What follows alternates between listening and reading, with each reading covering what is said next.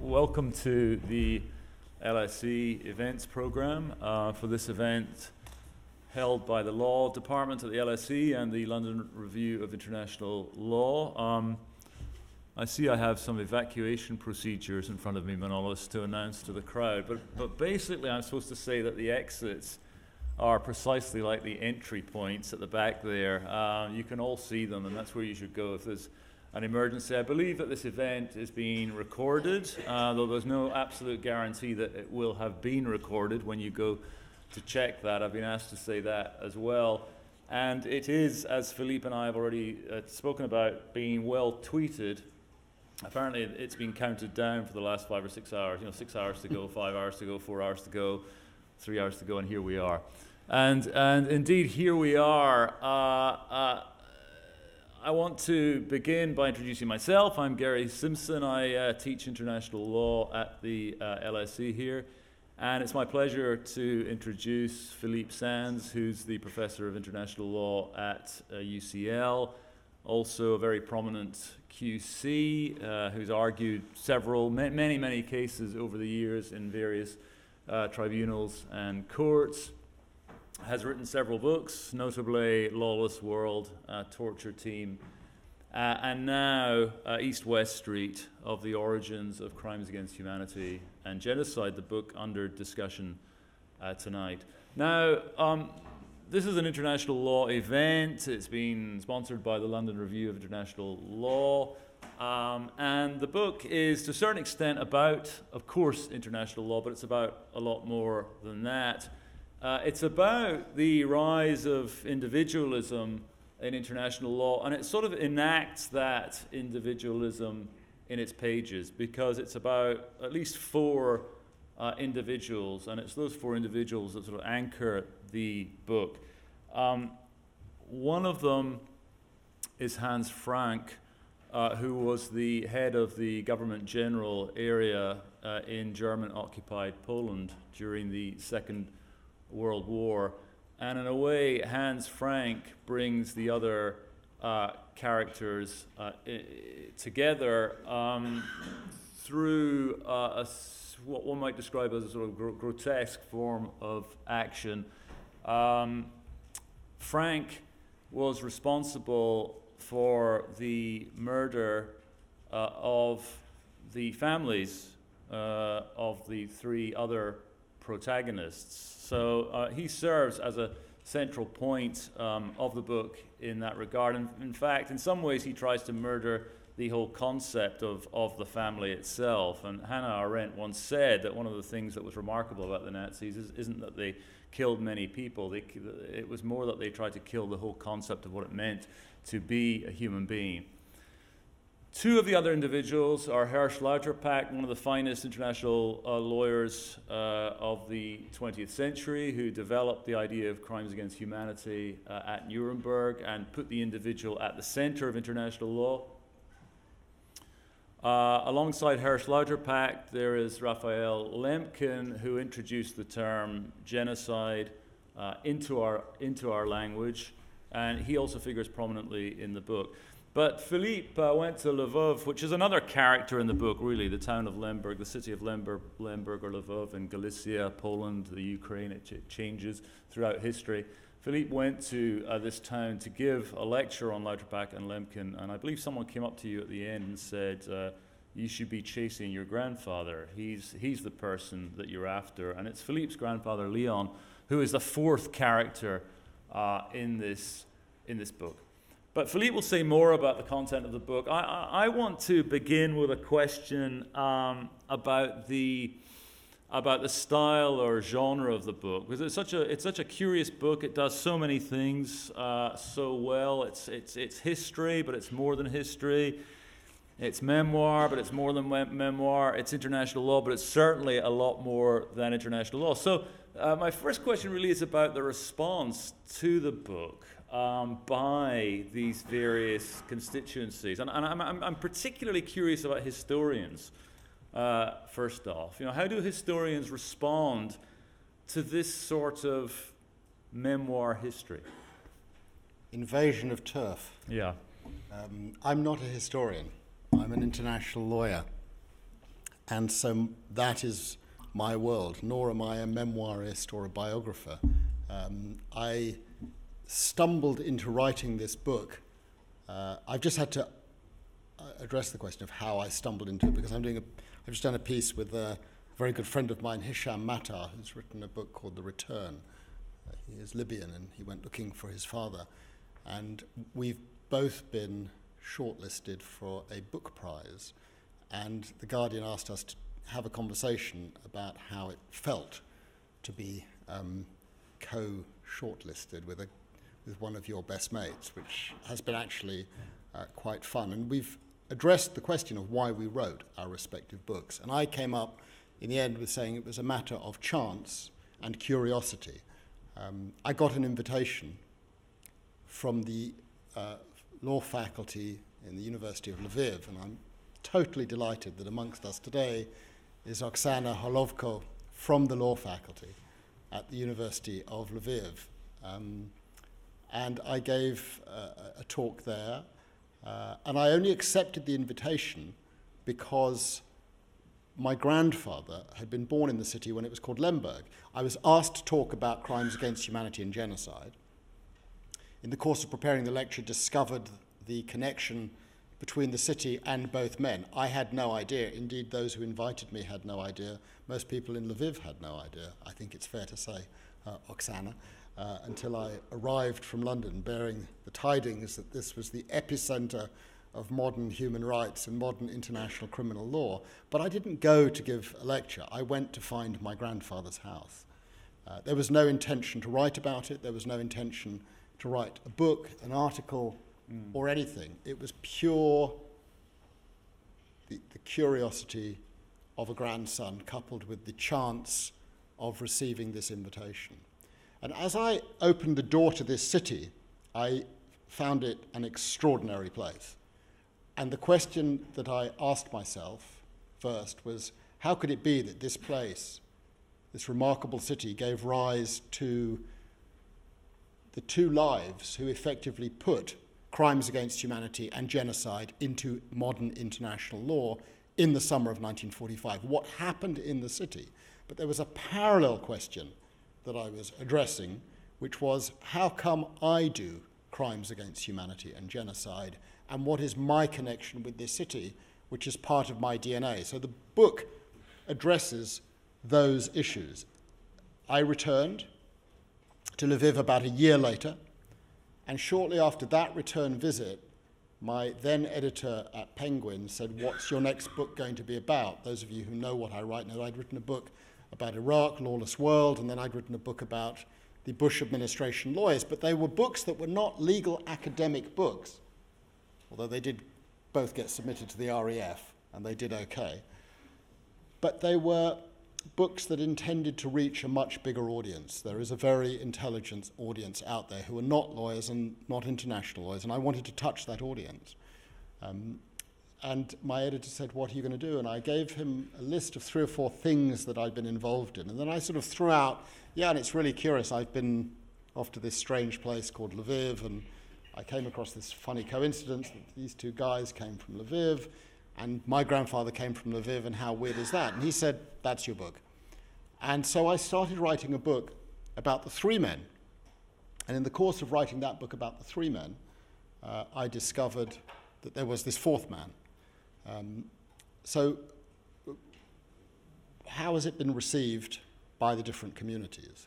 Well, the only community that my publishers care about, which is the community of people who buy books, are totally thrilled, because a book that was expected to sell 5,000 copies in hardback and then go into paperback has sold several times over that in the first 3 months of it having been published, which raises a question that maybe we can come back to, of what's going on to cause that interest. I mean, I think I've got answers to that, but we can speculate. So they loved it.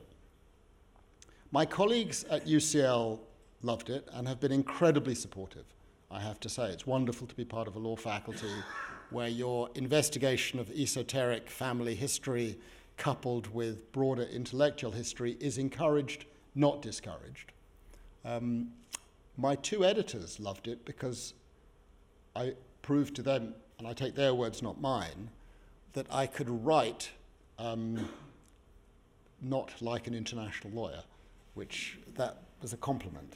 That I was able to reach out to something that was inside me that touched a different chord. It's the first thing I've ever written that is deeply personal. It is as personal as it gets. Questions of paternity of my mother, questions that are deeply, deeply personal. And it's a difficult thing to write that when you've spent 20 years doing footnotes and stripping the passion and the emotion out of what you write. So basically, the communities I care about the most seem to have been very happy with it, and I've not had any barbs from anywhere except from one place and one person, who is a leading historian in the field of the history of the Third Reich, who shall remain momentarily nameless, who wrote the only poor review that the book has that I now wear with a badge of honor. I was sort of a bit miffed when it came out. The reviews have been incredibly generous, and they've been in places I would never have expected. My editor in New York said, you've got the cover of the New York Times book review, which is something I think an international lawyer is not normally permitted to imagine could happen. But there was a pretty negative review in The Guardian by a very famous historian who I'd actually interviewed with in Cambridge 3 weeks before the interview came out. And he'd said, oh, I'm reviewing your book, along with another book, but don't worry, I'm going to treat your book with, it's fine, you're fine. He didn't in the end. He was very nice about the other book and extremely rude about my book. And he called it a first draft, which I thought was, pretty interesting. Actually, I've come to the conclusion it said probably more about him than it did about me or about the book. But what I recognized there was a sort of turf war. Essentially, what that review was saying was, keep out of my territory. You've gone into an area which is my area. You're just an international lawyer, and you've gone into a place that's not yours, which of course is not at all what I was intending to do. So very nice reactions, and it's been very moving to have those reactions. The other thing that's happened for now consistently 4 months since the book came out is every morning I wake up, I switch on my laptop, and I have 4 or 5 emails from people all over the world, deeply personal emails. I've never had that before. I've literally had 600 or 700 emails, long emails, wanting to talk about things, wanting to share things. So somehow this book seems to have touched a chord, and it's curious to me how that's happened. I'm very happy with it. I'm certainly not complaining. I reply to every person who writes, which now begins to take quite a long time. But it's been actually a wonderful experience. I would say the only other community that is hugely significant for those who've read the book is the community of my own family. It is very personal about my mother. My mother was born in 1938 in July, 3 months after the Anschluss, 3 months after the Nazis occupied Germany, and she's Jewish, which meant she faced incredible difficulties, and she was taken out of Vienna, put into hiding, and spent the war hidden, but by a series of sort of Catholic individuals and institutions, and survived. But most, well, out of my grandfather's family, basically no one survived who was in Lviv or Zhulkiev. And so she had never wanted to open that door, a very painful door. And she allowed me to open it, and there was always this trepidation about how she would react. And she's been very happy with it. So, I mean, that raises a question about sort of this genre. If this is some form of genre hopping or turf stealing, where do you go to for precedents?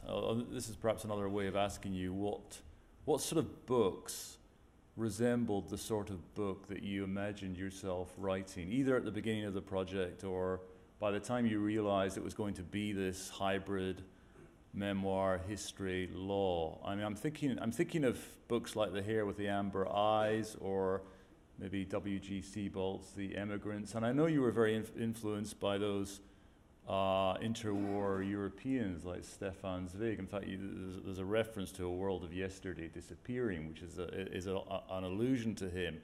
But I just wondered if, I mean, in a way I'm asking you what you were reading, both before you began to seriously write the book and as you were editing it and looking for inspirations. Well, you touched on Stefan Zweig, who I think is one of the great writers of the 20th century. I've read every book he has written, I think, more or less, from his novels to his non-fiction. If you want to start with novels, start with Beware of Pity. And then if you want non-fiction, move straight to the world of yesterday when he writes just as the Second World War is about to begin. It's a moment like now, actually, I think, in Europe and in Britain, of what is being lost. And I was very chuffed when at one point my editor, this book was edited out of New York. It was edited by a remarkable editor called Victoria Wilson, who is an editor at Alfred Knopf, a very experienced editor. She bought the book in 2012 as a full manuscript of 125,000 words, which I thought was in pretty good shape. I had to do 4 redrafts, 1 a year, basically. It took 5 years, 4.5 years with her. I would spend 9 months doing a full redraft, and she would then say, okay, that's good, but here are, 70 pages of comments, and you will completely restructure it. That was actually the condition of buying it. It was interesting. I had written the book as I conceived it as a first draft.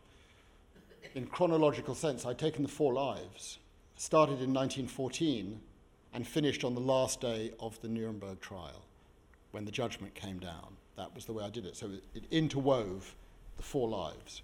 She said, no, the human mind can't cope with information in that way. My condition for buying the book is you will do it in the following way. First, you'll have a part about your grandfather. Then you'll have a part about Lauterpacht. Then you'll have a part about Lemkin. Then you'll have a part about Hans Frank. Each of those parts will go up to the first day of the Nuremberg trial, November the 20th, 1945. And the final part of the book will be the year of the Nuremberg trial, and at that point the reader can understand the 4 interweaving lives. And it was a brilliant, brilliant, brilliant piece of advice, but that took a year just to restructure the book, and then a rewriting number 1, and then a rewriting number 2, and then a rewriting number 3. So it was a huge endeavor, and you can imagine at times I felt, with my other day jobs, frustrated, but I knew I was in very good hands. At one point, Victoria said, sort of in the middle of the whole project, she said, do you know, this has a feel of Zweig. This has a feel of Stefan Zweig. And of course, that's probably not an accident, because I like the way he writes. It's very, he sets himself slightly back from the subject matter that he's writing, and is deeply involved in that which he writes of, but does not express views in a passionate or emotional way, which you'll know is very different from how I am generally in life. So I had to teach myself to write in a different way. So it was informed by the style of writing of that particular period. And I think it took me 5 years to learn how to write in a different voice, actually, from the one that I had before, and from the one that is different from my daily persona. But it's been a fantastic experience, just being in the hands of someone who really knows how to structure a book. I think it has certain similarities. The Sebald is very influential. I love the little pictures in Sebald, and I told my editor early on I wanted to put little pictures in because I thought they were really important in helping to release the imagination, because I was quite restrained on emotional issues despite dealing with dark and painful and difficult things. And The Hare with Amber Eyes is an obvious thing, but the person who told me that this book was different from any other book that had been published before, it's his words, not mine, was the writer Daniel Mendelsohn, who wrote a book called The Lost. And he said the difference with this book is it's not just the usual book about horror and loss. it melds the personal and the intellectual in a way that he said I've never seen before. And that theme was picked up again in the New York Times book review. I'd not thought about it in that way until Daniel Mendelsohn, who'd seen a full draft of it, shared that observation. I can't think, and many of the reviews have said that, they can't think of another book that melds the personal and the public intellectual, sort of the political story. And I think that's just because of the coincidence that my working life is so connected to the working lives of the two men who form the heart of the book. There's just that interplay. I knew none of this when I started writing the book, as you know. Mm. I'm finding it hard to imagine you putting yourself in the hands of a publisher or editor quite in that way, which raises the obvious question: were there any stylistic or organizational aspects of the book that you had serious disputes or disagreements with the editors about? I mean, were there things that you wanted to do that they really didn't want you to do, or vice versa? So the structure of the book I've just described to you, but I felt that it was very important for me that the interest of the reader needs to be maintained throughout a text of around 300 pages. And so I came up with the way of doing that, which took some pushing, and that was this. At the heart of the story, the personal story, is a big question of my family, which no one had wanted to talk about. What exactly happened in January 1939? My mother is 6 months old. She lives with her mother, my grandmother, and her father, my grandfather. They're in Vienna. I had always thought they left together for Paris, but they didn't. In doing the research, I discovered that they had left separately. My grandfather left in January 1939. My mother left by herself, aged 1, in July 1939. How does a 1-year-old get from Vienna to Paris? And my grandmother stayed behind. And I wanted to find out what had happened. And that was probably more the litigator's instinct than the academic's instinct. I had a sense that something had happened. And so it took me 4.5 years to discover what had happened. Basically a series of love affairs. I had two issues I had to address. Who had taken my mother from Vienna to Paris? And that was, for me, the most moving story of the many stories that I uncovered, because it turned out it was an evangelical Christian missionary who I've come to admire deeply. And I've come to know her community, actually, in Norwich, who had never told a single person what she had done. But then I had to discover, learn, uncover, understand why my grandmother had stayed behind. And this was, for my mother, a very difficult and dark issue.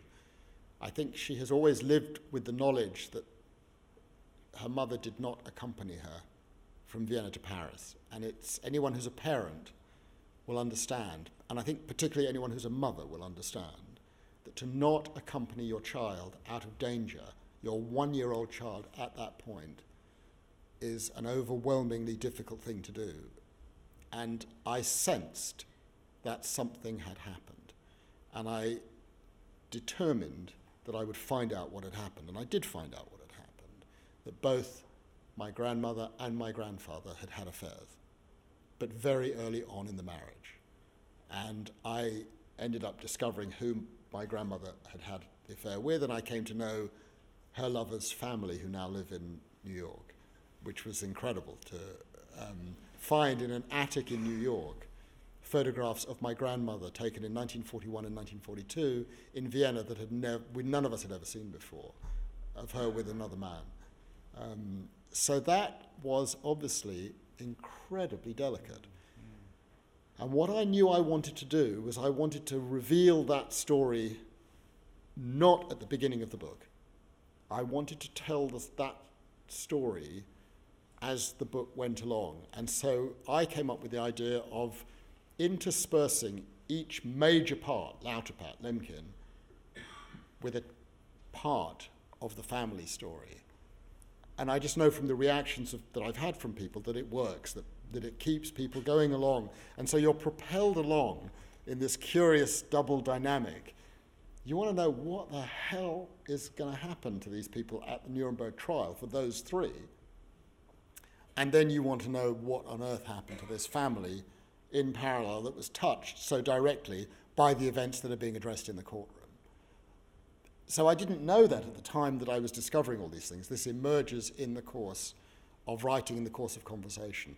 But Vicky, having come up with a structure, I insisted that I wanted to reveal the family story in that particular way. Mm. The thing is, reading it as an international lawyer, I knew what would happen at Nuremberg, but I didn't know what would happen to your family.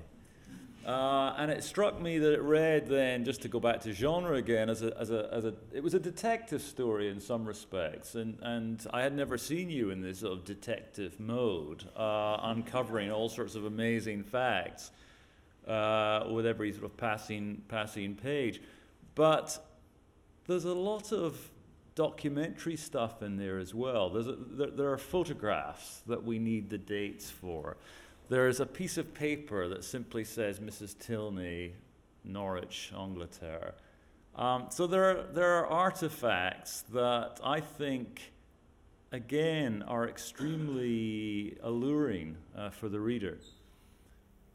And I suppose this leads me to my next question, which would be, you said there's never been a book like this before, and I'm wondering if there can ever be a book like this again, because we live in a different age now.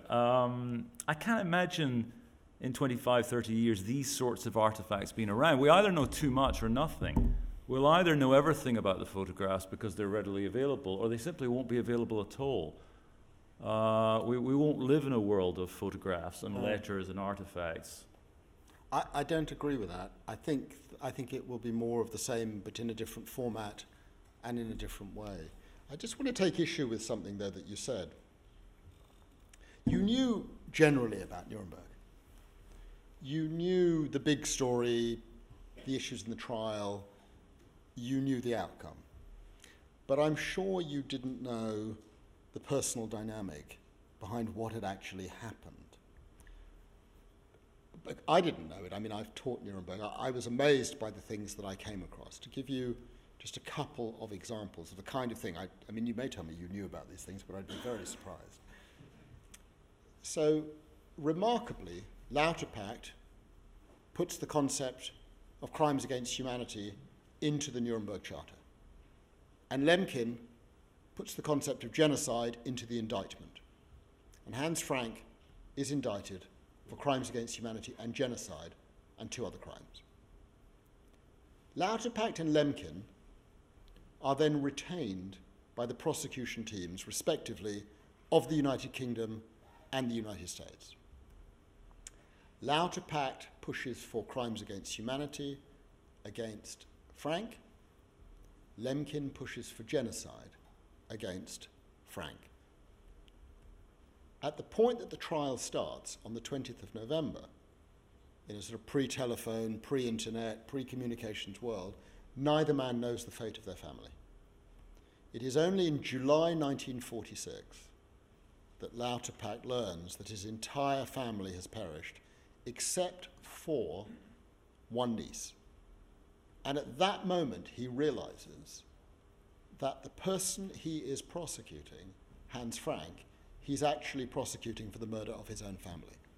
Okay? So that is a transformative piece of information, because we think of trials as these sort of impersonal things. So pause for a moment and imagine each of you being a prosecutor at Nuremberg, and you suddenly learn that the man you are prosecuting, or one of the men you're prosecuting, is the person who has deprived you of the thing you love most in your entire life, your family.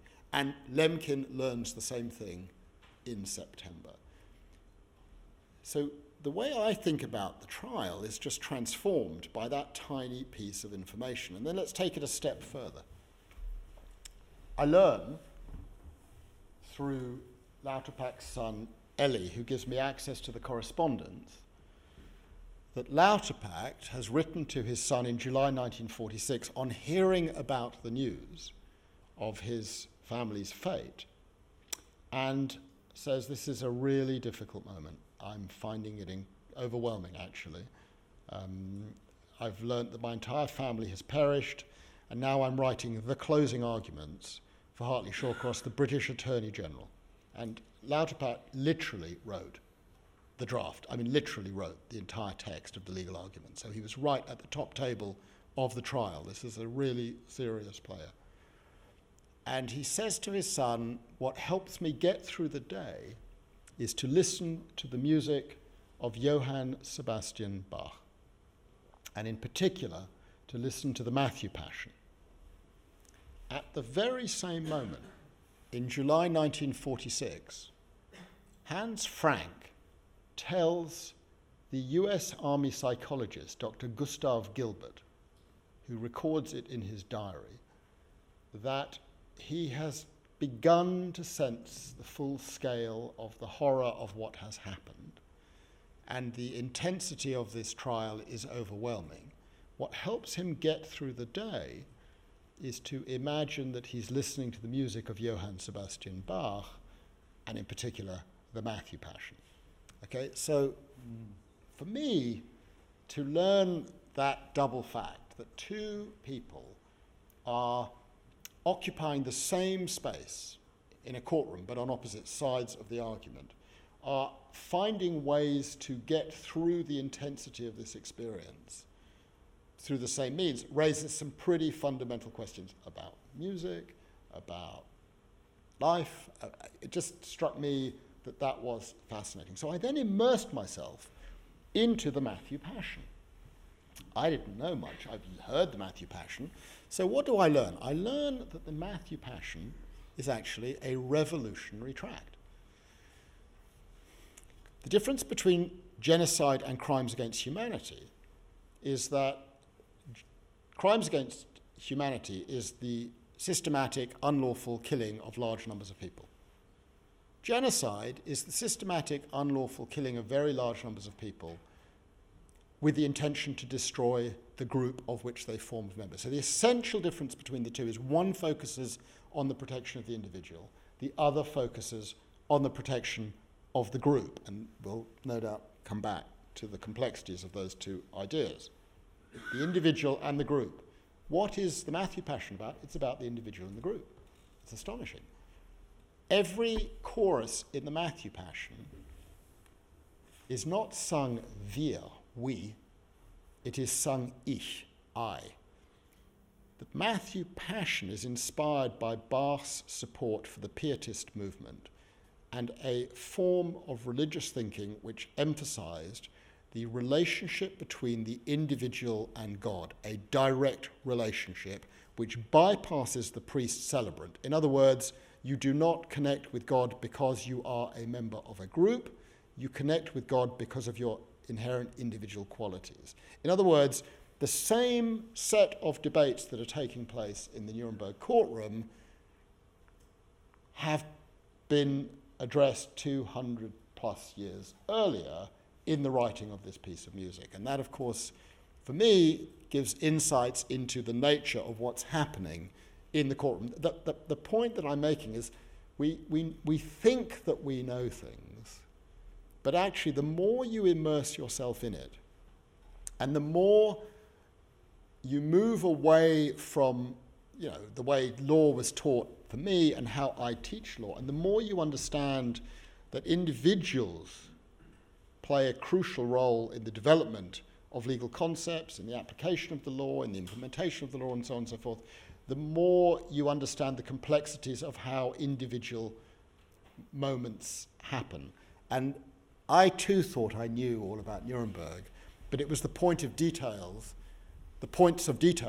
that have given me a completely different understanding of the trial. And I don't think that's going to change. You send emails, you send photographs, we do Instagram, we tweet. Mm-hmm. Me doing the job in 40 years' time, the amount of material would be voluminous compared to what I had to go through. But I think the fact is human beings like to record things, and we still do it, we just do it in different forms. So I wanted to take you back to Frank listening to the Matthew Passion, because it's a theme in writing and thinking about these events that people are bemused or astonished or shocked that, as George Steiner put it, somebody could listen to Schubert in the evening and then go to work in Treblinka in the morning. And it seemed to me that says something about our concept of what it means to be personally responsible for these sorts of crimes. So again, to go back to Arendt, she goes to Jerusalem and she's looking for a particular type of Eichmann, somebody with Leonard Cohen's 5 talons instead of fingers and thumbs and so on, somebody who's not quite human, somebody who's a monster, and she's disappointed that he's just an ordinary person, a person who might have listened to Schubert and then gone to the camps in the afternoon. So the idea of putting the individual at the center of international law sort of forces us to confront what sort of individual might commit those sorts of crimes. And the book is interesting on Frank. There's a discussion about whether Frank might have killed somebody himself. And I think for some people that seems important. We're asking, did he actually pick up a rifle at one point and shoot a Jewish boy coming out of a manhole? Would that make a difference somehow? And this seems to me to be something that's sort of in the atmosphere. So I suppose my question would be, before we start thinking about putting the individual at the heart of international law, and we'll get to that in a more abstract sense in a second, but to ask, what sort of individual somehow are we looking for here? I mean, I suppose a question that I have long asked myself, and which I have never in the past been able to answer, and still today cannot answer, is how can cultured, highly educated, civilized individuals do that? It's an impossibly big question. We sort of illustrate the kind of man that Hans Frank was. And again, I actually think Hannah Arendt got it wrong. There was no banality of the evil here, in the sense that they didn't know and fully engage with what they were doing. I think they did know and fully engage with what they were doing. But let me illustrate one example. July 1942.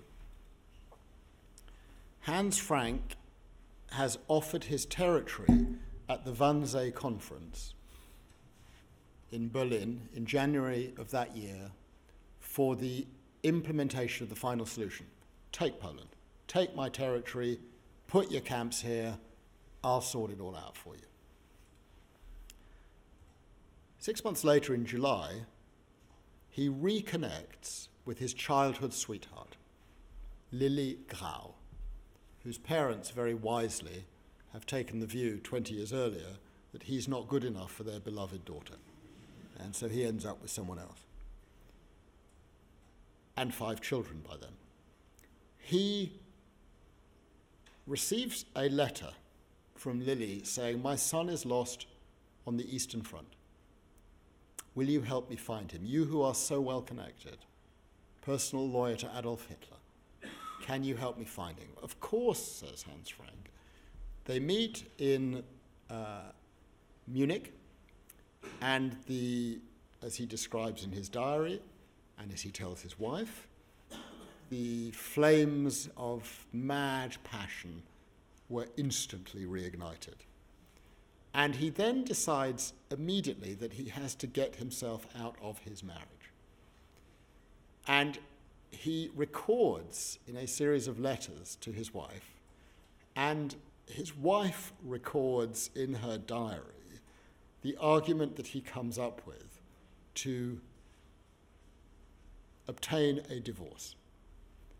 He tells his wife that I am about to get involved in something that is so terrible and so criminal, i.e.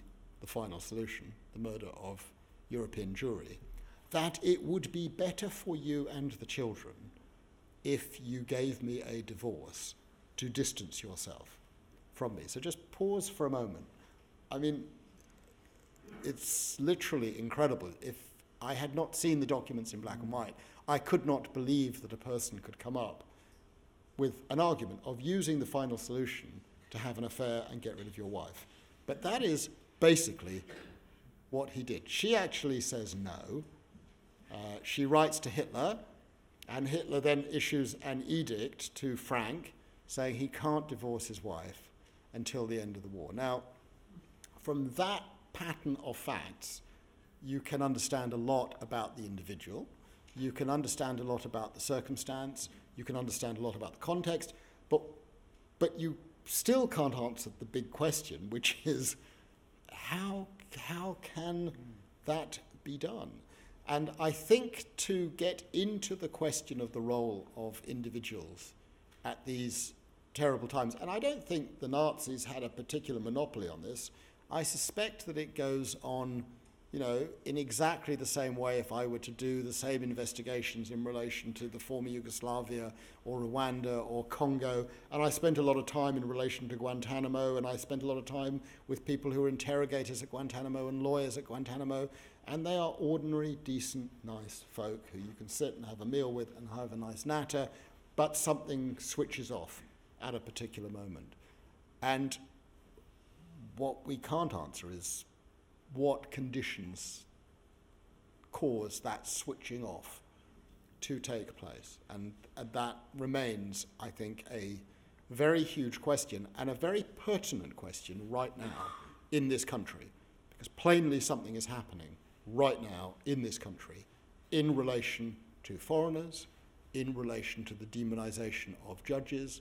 I think last Friday was as dark a day as I have ever felt in this country, a day when a series of newspapers, not just one, describe 3 senior judges as enemies of the people. A headline which I have from a German newspaper of 1933, describing judges in exactly the same way. So there is, who knows where it will head, hopefully not in that direction, but there's something going on. Yeah, let's get back to that towards the end. But I mean that's right. I'm sounding like a defender of Arendt here, but I think that is what she meant when she talked about banality. Not so much that it was ordinary, but that it was thoughtless. And the striking thing about Eichmann was his thoughtlessness in some way. He just didn't reckon with the moral consequences of what he was doing. But it wasn't thoughtless. I mean, in a deep sense. But have you seen the book that German psychologist, Bettina, I forget her surname, have you read that book? No. It's amazing. So she devoted 10 years of her life to getting hold of the material about Eichmann whilst he was in Argentina. And she was able to demonstrate absolutely conclusively in a book of about 700 pages that it wasn't thoughtless. It was all, they knew exactly what they were doing. They didn't just slip gently into it. At each stage, they knew that they were slipping from one horror into a greater horror until the greatest horror arrived, and it became normalized. And the essence for me of Arendt is that it was thoughtless and it was mindless. And I think from reading that particular book where she obtains the documents, the letters he sends to his mates and everything, describing how they went about doing what they did, that argument just gets destroyed. It wasn't thoughtless and it wasn't mindless, and Frank wasn't thoughtless and mindless. When you go through his diary, when you go through the correspondence with his wife, when you go through the parallel material for his deputy, Otto von Wächter, they knew exactly what they were doing, and they chose to do it. They were not forced to do it, they chose to do it, knowing what the consequences were. What's extraordinary is how they could turn their minds off to the consequences. And the answer to that, I think, is relatively straightforward, that the people who were on the receiving end of this activity were simply not human beings. And that's a common theme in Rwanda, in Congo, in Yugoslavia, in Guantanamo, in Bagram in Afghanistan. There comes a point where the human mind, for some reason, is able to determine that certain categories of people have not all or none of the qualities that entitle them to the protections and the decencies we accord to a fellow human being. And I think that's the crucial slippage that takes place. Yes, because she, to go back to Arendt again, bat on, he's going to bat on. Says that the essence of thoughtlessness is the inability to observe this Kantian imperative, to put yourself in somebody else's shoes and somehow imagine the effects of your actions on that other person. But let me go back to Frank then, and something else about Frank that I found really curious, which is that he's extremely legalistic. So one of the things we often hear about Nazi war, the Nazi era, though it's not universally the case, is that it was lawless. But of course it was very lawful. There were edicts and laws being passed all the time. Frank seemed peculiarly legalistic. I mean, so legalistic that he gets himself into trouble with Himmler and Hitler by calling for judicial independence. This is sort of weird, dissonant legalism in the midst of what's happening in Poland at that time. But it's there. Now, you could just describe it as hypocrisy, but in a really interesting passage of the book, you describe how risky it was for Frank to take up this legalism. Frank was a lawyer. He defended Hitler. He seemed to have some sort of idea about law. It's not as if he thought of law as entirely instrumental. He's not a Lauterpachtian, mind you, either, but he has an idea about law. He wants to put things on a legal footing. He wants to make sure that judges are somehow independent Nazis. It's hard to imagine what that might mean. But I wonder what you thought of this legalism and what sort of legalism it is. I mean, it's disreputable, of course. He hired Carl Schmitt. And Carl Schmitt was his great protege, and Carl Schmitt became the great theorist for that era. Schmitt's apparently a great theorist for this era too. He's back. He's all over the place. Yeah, he's back. No, Frank was highly legalistic. In the summer of 1942, as he's having his meltdown with his wife and offering his territory to be used for killing millions of people, he also decides that this is the right moment to visit the 4 great law faculties in Germany, Berlin, Heidelberg, Munich, and deliver essentially the same lecture on the vital need for an independent judiciary, because he's worried that judicial independence is being undermined. So he's basically all over the place. Because on the one hand, you go through his diaries, he's giving these speeches, and on the other hand, he's issuing orders for 1,000 Poles to be executed for not having, or for having, put up a flag on Polish Independence Day. So it's impossible, virtually impossible, to explain the disconnect between his actions often on the same day. I like to think of him on the day that he got the indictment, which was October the 18th, 1945. He would have received his indictment, he would have opened it, and he would have seen he's been indicted for crimes against humanity and genocide, 2 terms that he has never before ever come across. They have been invented for the trial, and he would have thrown a wobbly, and he would have told his lawyer, Dr. Alfred Seidel, this is the retroactive application, as he did argue, that is subjecting me to legal norms that were not in force at the time that I did the acts that I'm alleged to have been involved in.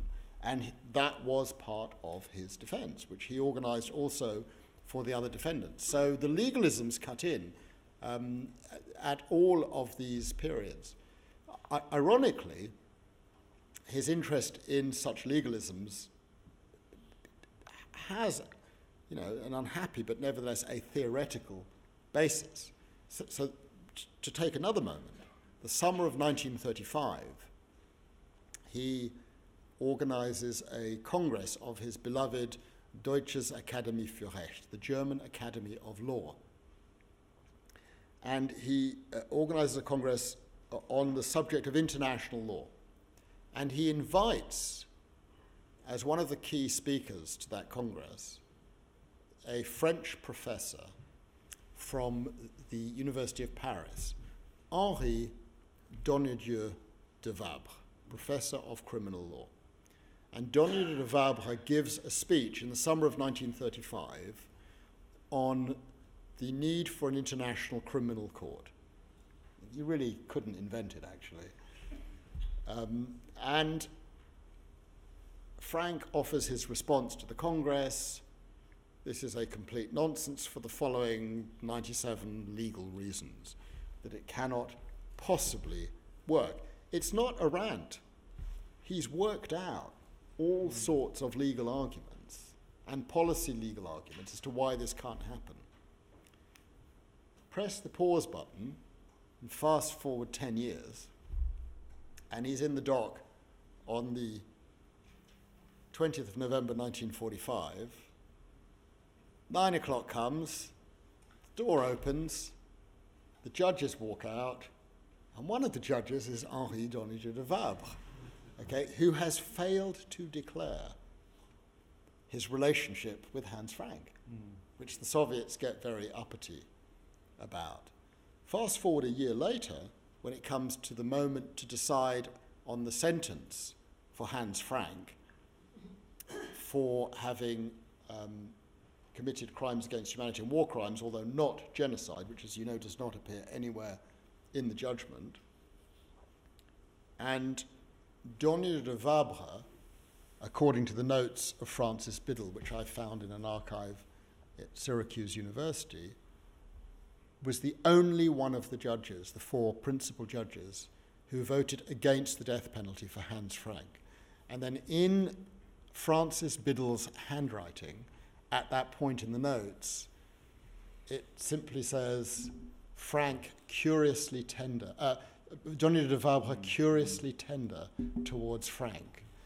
And you can understand in that moment that point of connection between the two, there was still a degree of respect, I think, from Donnedieu de Vabre towards Frank for the fine lawyer he believed Frank to be, who had somehow been sucked up into some greater horror that was not entirely of his making and of his doing. But right to the end, Frank defined himself as a lawyer, deeply attached to the rule of law, and thought the Nuremberg trial was a travesty and that he was being tried for things that were not crimes at all and should not be crimes, before a tribunal that should not exist.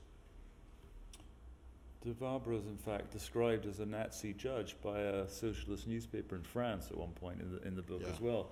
And Frank's self-described as a legal theorist, a bit like Manolis and I. There is something there's something very chilling about it. And I want to stick with Frank for a bit and go to Frank's son, who's really a major character in the book, Nicholas Frank, who of course you befriended. But before I go to Nicholas Frank, I wanted to ask about Lauterpacht and in particular Lauterpacht's approach to the problem of novelty. And it wasn't just Hans Frank, of course, that described Nuremberg justice as retroactive and victor's justice. I mean, you hear this all the time.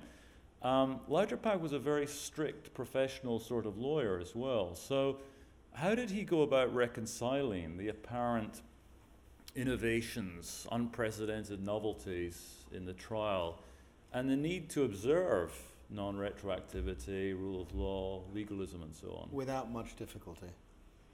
A necessary innovation to deal with the peculiarities of the situation. I mean, his legal argument was essentially the crimes that we have identified, crimes against humanity. He was always against, Lauterpacht was completely against the concept of genocide because he believed that genocide would lead to the replacement of the tyranny of the state by the tyranny of groups. And I think he's sort of been shown to be right by that. So he just put genocide on one side, said it's impractical, it's a nonsense, we don't want to deal with that stuff, we'll focus on the individual.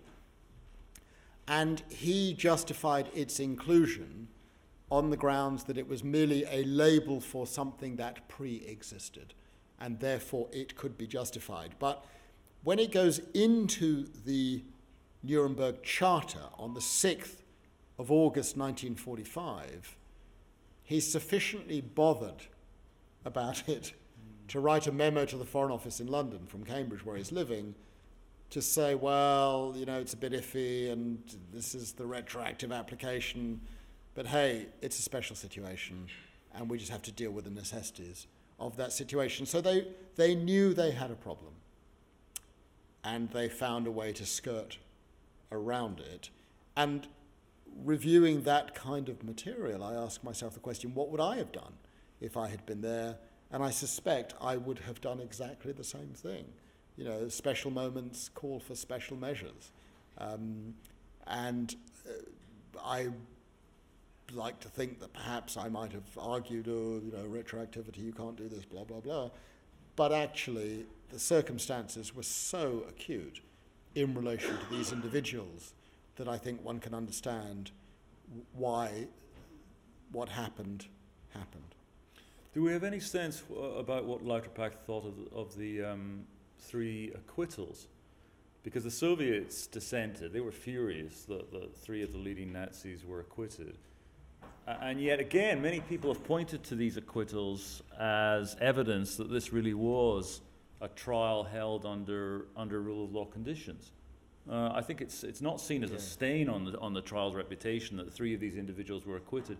But the prosecution, it sounded to me from reading the book, the prosecution regarded that as a bit of a failure for them. Disaster. It's not entirely clear what Lauterpacht thought of that. I don't think Lauterpacht was too bothered about the 3 acquittals. The prosecution as a whole, Lauterpacht was an academic member of the prosecution team. The prosecution leaders, Jackson, Shawcross, Maxwell Fyfe, the Soviet, the French, Derib, all wanted everyone convicted and everyone executed.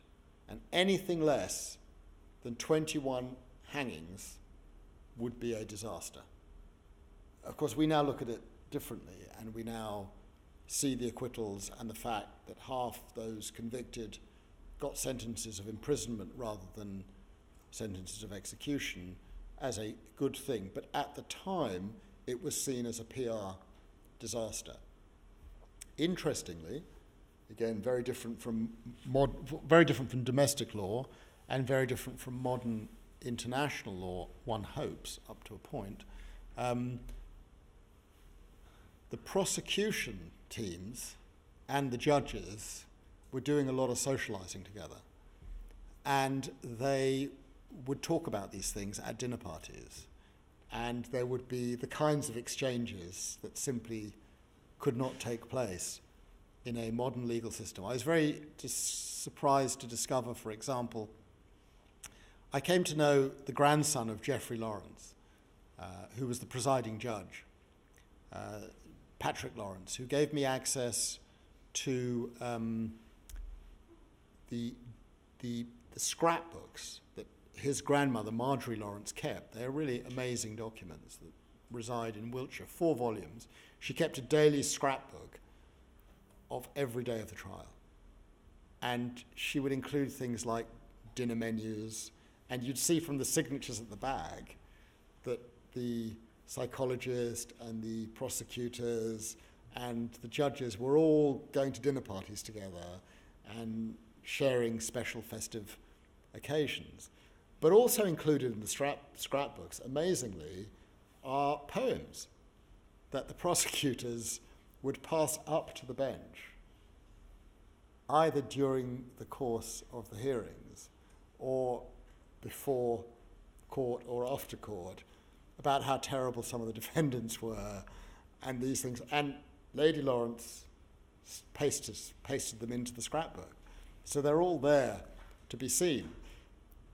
In other words, the idea that Nuremberg met sort of modern standards of justice or even modern standards of international justice is just plainly not the case. It was a different world, and we would be very troubled by that. But it was what it was. It was the first time in human history that an international tribunal had been set up in this way, and it was a sort of suck it and see effort to work it out. I mean, I don't critique them strongly for what happened. It was done basically in a year. It was cobbled together under extraordinary moments of difficulty, and they cut corners. They cut a lot of corners, and that is how it is. It's all available to be seen, and each of you will form your own views as to the adequacies of the whole thing. Manolis, how are we doing for time? So we'll open up for questions fairly soon, but I still have some more questions. So you and I have spoken before about the fact that in some ways it's the early persecutions that are the most important to be attentive to in relation to modern politics. It's the sort of early humiliations of a group, the sort of marking of a group. So Raoul Hilberg, in his great book about the destruction of the Jewish people in Europe, marks the various phases, the identification, the persecution, and then the camps. And by the time we get to the camps, it's in a way it's too late. So it seems important that lawyers be extremely attentive to the sorts of things that we have to be attentive to if we read back in history. And when we see a headline like the Enemies of the State headline, we think about these moments. Or when I read in your book, for example, that the authorities had required all foreign Jews to be identified and to cease work, it reminded me a little bit of some of Theresa May's statements in recent times. I mean, one just is alarmed by that. So Raphael Lemkin, who we haven't had time to speak about very much, was very keen for those persecutions, I think, to be included, both in the indictment and in the judgment. Lauterpacht wasn't. He wanted the thing to really begin in 1939, as far as the law was concerned. And of course, the Charter restricts the application of crimes against humanity and genocide in effect, to a period between 1939 and 1945. So no war, no jurisdiction over genocide. And again, that surprised me a little bit. That's where Lauterpacht's legalism kicks in. He thinks that going back beyond 1930, he wants to break into the state. He wants to say the German state can't sit there and say it's all about sovereignty, whatever we do to our own people doesn't matter. But on the other hand, when the state says there's no war, it's a period between 1936 and 39, we can't allow international law in here at that point, Lauterpacht seems to surprisingly agree. Yeah, he does. They were two very different men.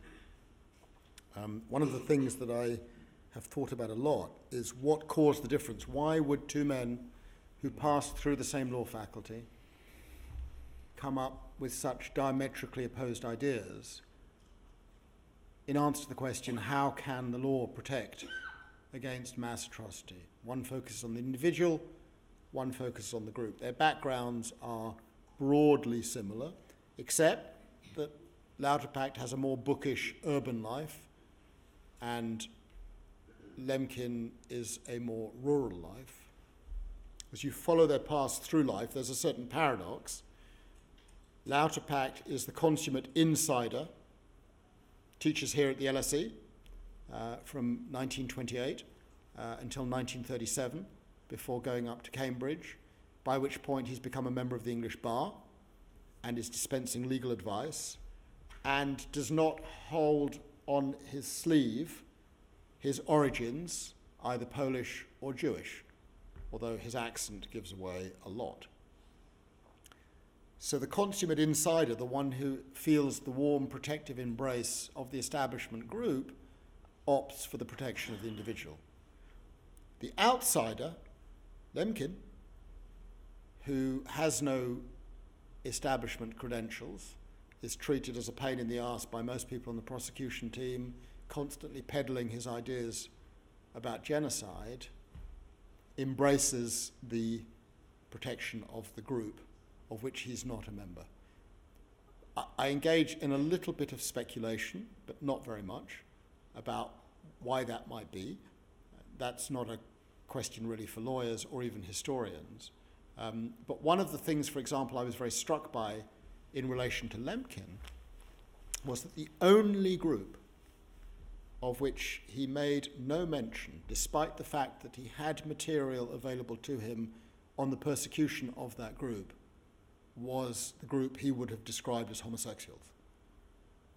There is no reference I have found to Lemkin of that group. And with other materials that I've put together, including conversations with people who know him, including the woman who was his last assistant in 1959 when she was a student at Barnard College in New York, is that I think probably Lemkin was gay, and that explains the reason why he did not address that particular group. He was an absolute obsessive about his idea. What he does in his book, Axis Rule, published in November 1944, is go methodically through the stages that lead to what he called genocide in chapter 9 of his book. And it's a sort of model for what to be alert to, how it begins, and how one step logically leads to the next step. Because once the dogs are off the leash, there's no putting them back on the leash. And he traces that, not only in his own country, but from Sweden, where he has taken refuge in 1941, and later at Duke University Law School in North Carolina, to where he has fled in the spring of 1941, he gathers every decree he can find from across the entirety of Nazi-occupied Europe and spends 2 years analysing those decrees on his own. I mean, it's a remarkable exercise in research. Unbelievably, no one else has done that. No government is doing it. It's left to one ill-paid, lonely individual to engage in this particular activity. And that book, reading that book, which is meticulous, leads you to see what the early warning signs are when things begin to go wrong. I mean, it may be that I've been too immersed in that period to see the wood from the trees right now as to what is going on. But since you allude to it, it's impossible for me to listen to a speech by Theresa May in which she says, if you claim to be a citizen of the world, you are a citizen of nowhere. To listen to a speech by Amber Rudd in which she announces that foreign employees of companies, by which I assume she means universities, and LSE and UCL will be covered by it, and half my colleagues would therefore be listed, is exactly what happened in the 1930s. One of the anecdotes that you refer to is a moment in 1943 where my grandfather's Parisian employer is ordered by the Gestapo to fire all foreign Jews. Okay, so that, when I hear Amber Rudd talk about the listing of foreigners, that's what I think of.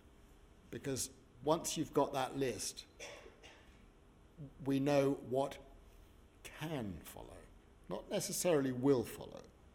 And I think we are now in this country in that dynamic. Something very bad has unleashed, and I've seen it firsthand. I've seen it with some of my juniors. 5 days after Brexit, the junior I work with the most, who is Indian and lives in Delhi and comes to London when we have consultations, attended a consultation with me not 500 metres from where we are now in Gray's Inn. And she arrived for a consultation with the foreign government a bit shaken up because, as she explained, just outside Matrix Chambers, 10 minutes earlier, she had been racially abused on the street. She has been coming to this country since she was a student at UCL 18 years ago, and she has never felt anything. So that was the first time. And we can feel that there is something that is going on, and I think we have to respond very, very loudly about what we do about it. I don't know where we draw the line. So I got invited to speak at the largest history festival in the United Kingdom, the Chalk Valley History Festival in July 2017, and I got a lovely letter a few weeks ago inviting me to be on a big panel and talk and blah, blah, blah. And they proudly declaimed that they were sponsored, that their media partner was the Daily Mail. So on Friday, I wrote to the lovely man who had invited me, full of enthusiasm, and said, look, I really, really need to think through whether I want to come, because, having accepted, because I really object to what the Daily Mail has done. I don't want to be associated with the Daily Mail in any way at all. I just think we have to be incredibly clear about it. And he then wrote back and said, look, it's just incredibly difficult. You're not the first one to have done this. You're not the first one to have said this. I'm begging you to come. I'm paraphrasing, but please come, because we need to have a range of voices.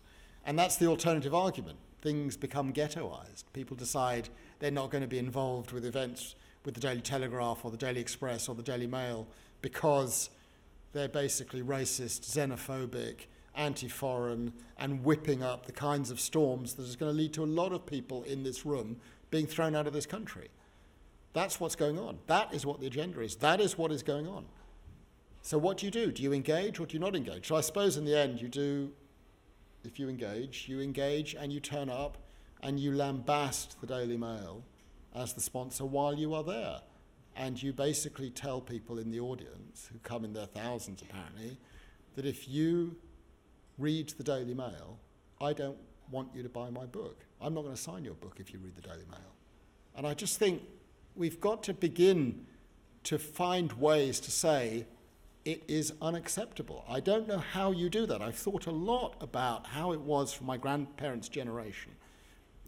What do you do when it begins? Do you do a sort of inner emigration like Hans Fallada and just say, oh, it's all terrible, I have a good life, I'm going to stay in my little corner and just, get on with my fine, happy life and just not think about these things, or am I going to agitate? And I think we have to agitate. I think it's just not good enough to say, no, well, we're fine, it's not our problem. It is our problem, it's everyone's problem. And I think that when you read material from that period and see how it begins, there are grounds for very, very serious concern right now. I meant to say at the beginning, Philippe will be signing books. What if you read the Daily Mail? Just for Guardian readers outside afterwards. The Times. You're very ecumenical. I know that, but I think it might be time to open this conversation up. We could go on all night like this. We often do, but we shouldn't. So what I've been asked to do, again, there are instructions from the LSE about how to do a Q&A. I do know how to do a Q&A. One of the things they say is you mustn't make a speech from the floor. So try not to make a speech. Try to keep your questions fairly short. And what I think we'll do is, and this, though this may be optimistic, is take them in clusters of 2 or 3. So can I ask if anyone feels courageous enough to ask a question? Yeah, up the back there. Is that me? That is you, yeah, that's you. Did your grandmother and grandfather reconcile? And did the bad guy get his old flame back, and indeed the son of who was lost at the front? That's it. The personal question. Yeah. Now there's a question down here. Yeah. I'll try to make it very short. That was a wonderful talk, but what role does the concept of empathy have in international law? Thank you. The role of empathy in international law. Okay, a couple of questions. One and then one behind, and then that'll be. Thanks. That will be and also on international law and international treaties and agreements more generally, do you think, given ideological and political trends, that they have a future, such as countries withdrawing from the International Criminal Court, a certain American presidential candidate threatening to tear up the Paris Climate Change Agreement treaty if he wins, the very clear agenda from Vladimir Putin to reassert national sovereignty as against international laws and norms? And then a question just behind you, and then we'll ask. Well, actually, that man did refer to the question. I've got the International Criminal Court. Its future. It seems to have been that I think I'm right. Only Africans have been prosecuted so far, and that some people saying that's racial prejudice. It's not, neutral as it should be. So, if you could say something, that man also referred to it, the future of the International Criminal Court and international law and justice. Excellent, thank you. I'll go back. I'll go for them in the same order. Yes, they did. They were reunited, my grandfather and grandmother, in 1942. And by the time I came into the world, they were still living together. Not, I would say, in particular happiness. And I noticed that as a child. And the book begins with my recollections of visiting them and spending time with them. I didn't, of course, know about what they had been through because no one wanted to talk about it. And I'm sure there are other people in the room from different parts of the world who will know that when traumas happen of that kind, and there's nothing, I think, particular about the one that happened in Europe, it's exactly the same experience. If you are a Yazidi today in northern Iraq or Syria, or if you are in Rwanda or the Congo or Yugoslavia, I've seen for myself that the same patterns follow in terms of silence. Things would not get talked about, but as a child, you had a sense of that something was not right.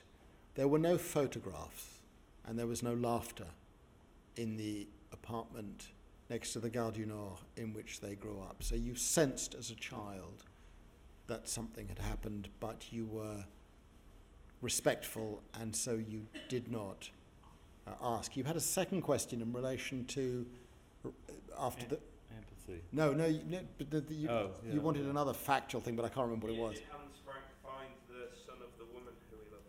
Oh no, he didn't. He didn't. Empathy in international law. Yes, it definitely has a place. It doesn't have a formalized place. I think empathy is reflected in the handwritten note of Judge Donadieu de Vabre in relation to the sentence to be handed down to Hans Frank. And if Donadieu had managed to persuade one other judge to join him, he would not have hanged as he did. So I know from my own work, sitting as an arbitrator in various international cases, that empathies do play a role in a way that's often not articulated in dealing with witnesses or in dealing with counsel or in dealing with parties, but it's not a formalized role. I suppose what I'm saying is that, contrary to general public belief, lawyers are human beings, and they form connections across a courtroom, in a courtroom, in ways that are not verbalized, which I think influence proceedings. There is a form of communication that takes place in a courtroom that is significant, but is not subject to words. I feel it when I'm arguing a case at an international court in The Hague or in Hamburg. You are communicating with judges in other ways, body language, something is going on. So yes, I think it does play a role. Future of international law, absolutely. International law is here to stay, but my own thesis about how international law is made is that it only gets made truly at moments of great disaster and hardship. And so we're now in the sort of step back before there will be two steps forward, and there will be some great disaster that will occur, and there will be an effort to unravel, which is what's going on now, the structures of 1945. I mean, I think the ICC, Brexit, attacks on the European Court of Human Rights are all part of a general disdain for a settlement that was essentially put in place in the period 1945 to 1950. Why that is happening is difficult to understand or to know precisely, but one of the factors is the generation that remembers that period has gone and is no longer actively involved. And those who are now in power, including those responsible for the shambles that is government in the United Kingdom, have no sense of history. And they somehow think that the world we occupy today, in a sense, can be taken for granted. The thing that I learnt the most in writing this book, having spent time immersed in this incredible city of Lviv, Lemberg, is that you see the community that existed in that city, a deeply multicultural community, which existed in relative harmony for a relatively long period of time, was utterly destroyed. Those people thought, as we think, that we can take for granted the structures that we have, the protections that we have. We can't, and we shouldn't, and we mustn't. Their world was swept away by a series of forces that were uncontrollable. It happened then, and it plainly can happen again. In relation to the ICC, thank you for that question, because I think it's a very important question. International criminal justice is lopsided. And it comes back to what we were discussing before. It was lopsided at Nuremberg, and that put in place a lopsidedness that has persisted ever since. We can applaud and celebrate developments like the Yugoslav Tribunal and the Rwanda Tribunal and the ICC up to a point, but the reality is, as Balzac would have put it, to paraphrase him, international law is like a spider's web. The small insects get caught, and the large ones manage to pass through or to escape. And the failure to indict anyone who is not African at the International Criminal Court is shocking. And it is not an accident. And it sends a terrible signal. And it is proper to characterize it not just as lopsidedness, but a form of institutional racism, not intended by the decent people who run the institution and who seek to prosecute, or the judges, because of the way in which the referrals have been made and the cases have got there. But Africans do not have a monopoly on international crime. And the fact that no one else has been indicted at the ICC, I think, is a sad indictment 70 years after Nuremberg, that we have not made much progress in our delivery of an international criminal justice system. Okay, well, we've probably got time for one absolute blockbuster final question, if anyone has that question. In which case, I had a prior agreement with Philippe that I wouldn't describe his book as magnificent, but it is magnificent, and you should go out and buy it and have it signed. It's not really about the one or the many. I decided as I reread it on the train this morning on the way down from Glasgow, it's about a special sort of tragedy. Stalin once said that one person's murder was a tragedy, a million deaths are a statistic. This book is about the special tragedy of the killing of families and the murder of families, and we don't really have a name for that in international law, but that's in a sense what the book's about. Not quite the one, not quite the many, but the group to which we feel most strongly affiliated. Apparently when the Paris Review interviewed Vladimir Nabokov, the reviewer said, "I have 33 questions." And Nabokov replied, "I'm ready." Well, you were ready tonight, Philippe, and we're all immensely grateful for your presence here, for your answers to the questions, and most of all for this magnificent book. So thank you very much. Thank you. Thank you. Thank you.